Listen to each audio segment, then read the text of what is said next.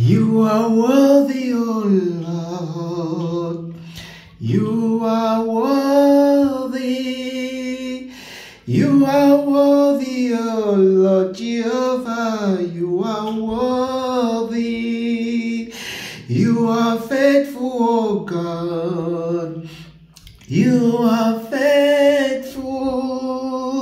You are faithful, O God Jehovah. You are faithful.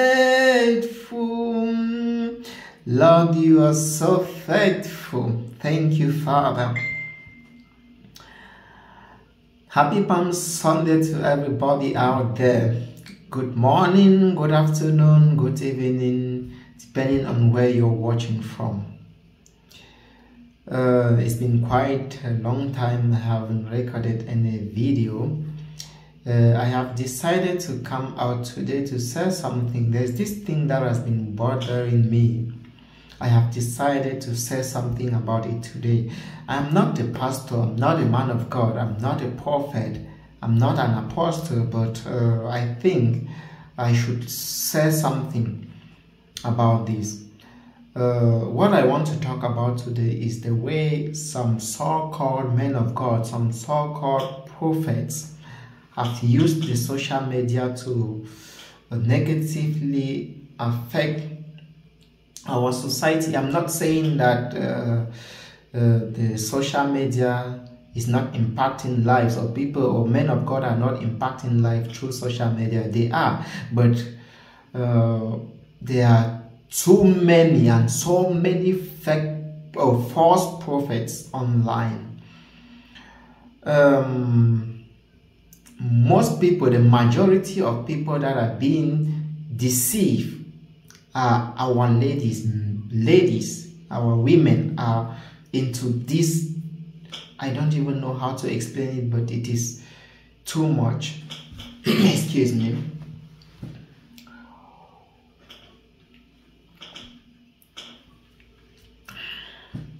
Today I will be sharing some few scriptures with us.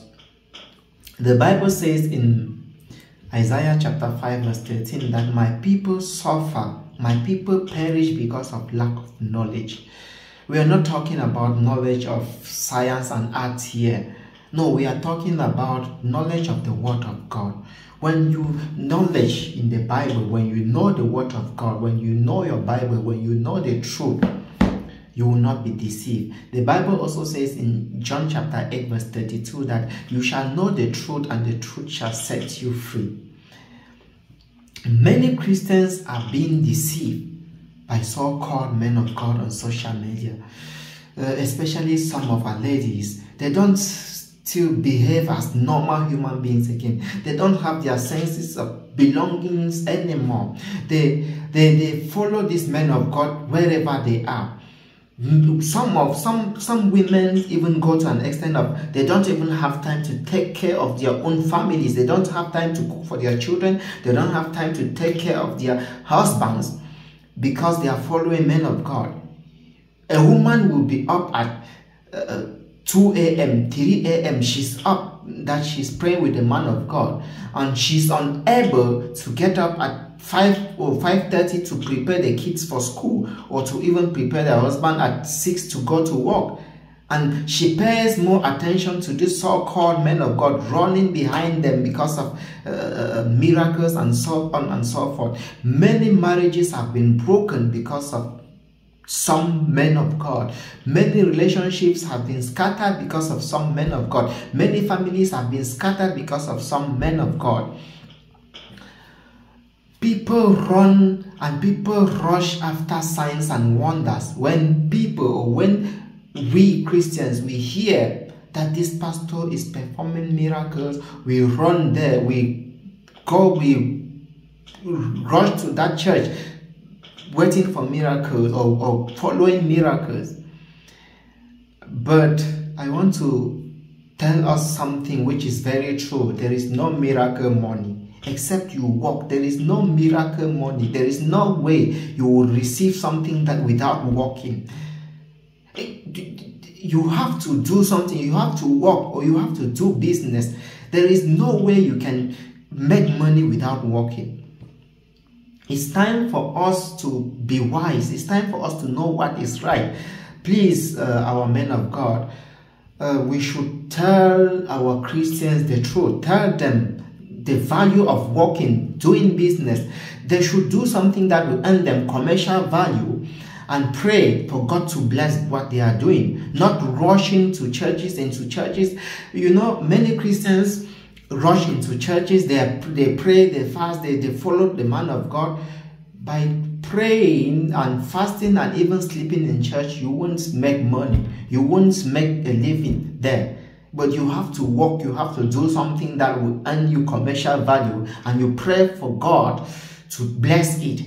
That is just the secret. People are blind. I don't even know. The worst one is lady.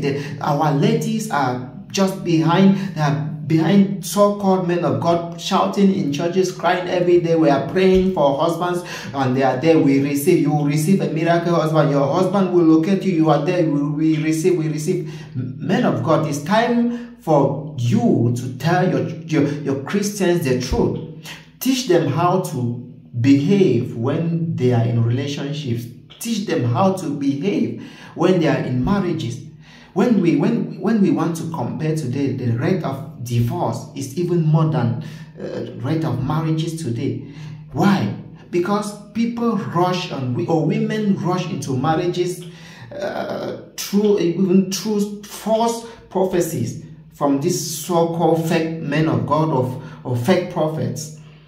And because of lack of knowledge, because they don't have a proper doctrine, they are unable to manage their homes, and they end up divorcing. We should learn how to operate the God's way, not following men of God. I'm not saying that all men of God are fake, but there are a lot of false prophets online. Permit me to share some scriptures with you, please. Excuse me. In Matthew chapter 24 verse 11, it says, "And many false prophets shall arise and shall deceive many." Matthew chapter 24 verse 24.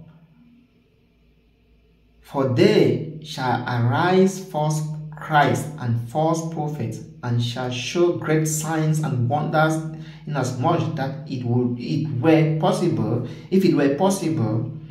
they shall deceive the very elect." You know, some Christians are they are convinced that they know the word of God. They are not being deceived. But you know, not all the miracles that we see out there are from God. Even the Bible says, the Bible let us know that some of these miracles, some of these things that we see with the so-called miracles and prophecies from so-called men of God, they are not genuine. Most of them, majority, especially online, are not genuine. Most of them are misleading our people. Most of them are misleading our ladies. For example, I'm going to share one scripture again with us.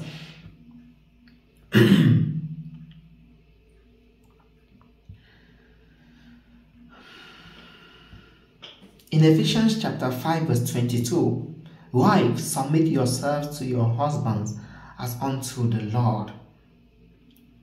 Wives, submit yourselves unto your husbands. And still in our Bible, Colossians chapter 3 verse 18, "Wives, submit yourselves unto your husbands as it is fit in the Lord." Excuse me. The Bible instructs wives to submit themselves to their husbands, not to pastors. You know, some ladies cherish their men of God. They cherish pastors more than the way they do to their husbands. They disrespect their husbands. But every day they keep calling men of God daddy and so on and so forth. First, respect your husband first. Because the Bible says the husband that women should submit to their husbands as the church is also submitting to God. In fact, the Bible let us know that your husband is like God is to church. So you see the level of submission. You have to be, I don't even know how to put it, but submit yourself to your husbands. Many ladies out there, They don't even have time for their husband. They disrespect their husbands, but yet they are crying every day in churches that things are not moving, praying for miracles. Please do what the Bible tells you to do and stop following these men of God. There is no miracle money. There's no miracle. There's no manners from heaven that can fall for us to pick. It's time for us to know what is right for us. We are too. Some of us have been robbed. If you know the truth, you will not be deceived. The Bible, the Word of God. Let me share one scripture again with us.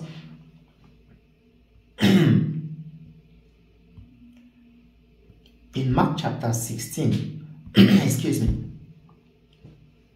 I will be reading from Mark chapter 16, verse 17. And these signs shall follow them that believe in my name. They shall cast out devils, and they shall speak with new tongues. Verse 18.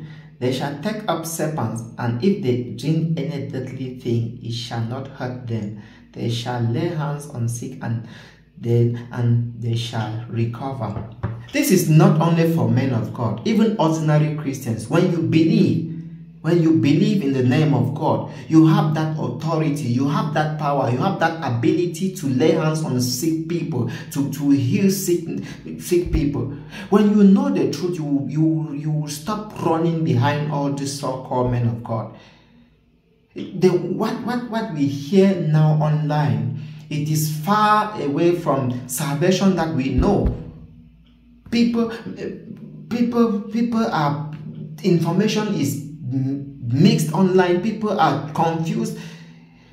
Nowadays, if you are not very careful, you will not even believe that there is God. My dear brethren, there is God, but there are also so many false prophets out there.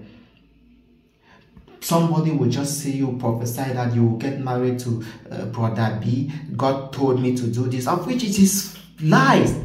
And you end up getting married to somebody that you don't even know. There's no compatibility. You can't live together. You haven't studied each other. You don't even, it is not the will of God. They are deceiving people. People have died because of false or fake prophecies. Please, let's be wise. Let's be wise. Women, dedicate your time to your children, to your husbands, to your families. Stop running behind all these men of God. I'm not saying that you should pray, but don't follow them as she-goats. Please, let's be wise. Let's be wise. I'm still going to share one scripture with us before I round up. Excuse me.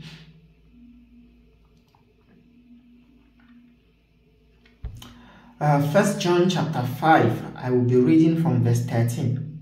These things have I written unto you that believe on the name of the Son of God, that ye may know that ye have eternal life, and that ye may believe on the name of the Son of God. Verse 14. And this is the confidence that we have in him, that if we ask anything according to his will, he heareth us. If we ask anything according to his will, we are not supposed to ask but to the man of God. If you ask God according to his will, if you know these things, if you know, you can pray, you can pray. You can pray for what you want. It will work. You will receive it. We are not supposed to be running behind men of God. I want this. It's only the man of God that can help you. No, you can also do it. It is not hidden. The truth is in the Bible. For us, if you know the truth, the Bible says you know the truth and the truth shall set you free. The Bible says in Psalm 23 verse 6 that signs and wonders shall follow us, but instead we are the one running behind signs and wonders. Where are we going to? When we hear that this pastor is performing miracles, we will run to that pastor. What are we looking for? What are we looking for? Which signs? There are false prophets out there. Let's be wise. Let's be wise. Let me share one scripture again with us before we round up. Excuse me. Philippians chapter 4 verse 6. Be careful for nothing, but in everything by prayer and supplication with thanksgiving make your request known unto God. Another scripture again.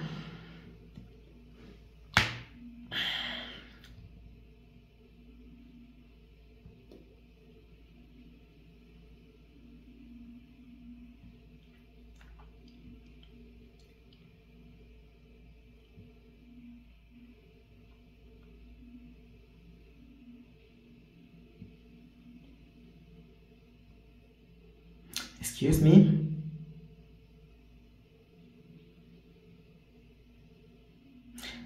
Okay, Ephesians chapter 3 verse 20. Excuse me. Now unto him that is able to do exceedingly abundantly above all that we could ask or think or imagine, God is able to do. That means he is able to do whatsoever thing. Is it sickness that you are suffering from?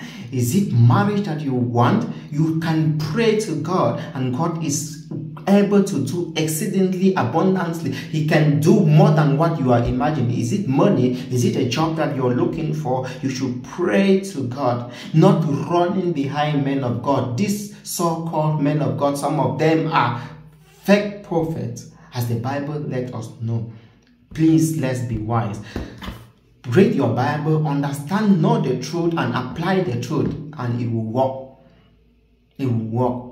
I pray that we will not be deceived by false prophets in the name of Jesus. I pray that we will receive wisdom. We will receive the knowledge. We shall know the truth that will set us free in Jesus' name. Thank you guys for watching, and see you next time. Bye. Happy Sunday once more. Ciao.